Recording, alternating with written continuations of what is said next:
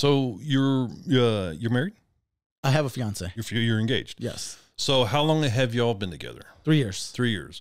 Going on 4. So she was with you. Sounds like by the Spectrum days. Yeah. So she was with me when I was poor. One of the things about being an entrepreneur is you got to have some kind of support. Your fiance sounds like she was in your corner from the jump. So yeah, she's always been in my corner.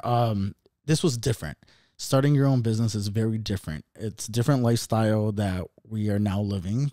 So you mean you don't just work 20 hours a week and put your feet up? Yeah, I work 24 hours a day.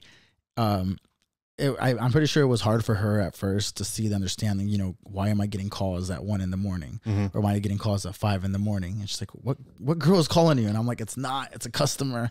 And I think she got to see it one time when I had a customer out in Washington who was like, hey, I work overnight. Can you answer a call at 4 a.m? So what did I do? I got up at 4 a.m, got on my computer and was working.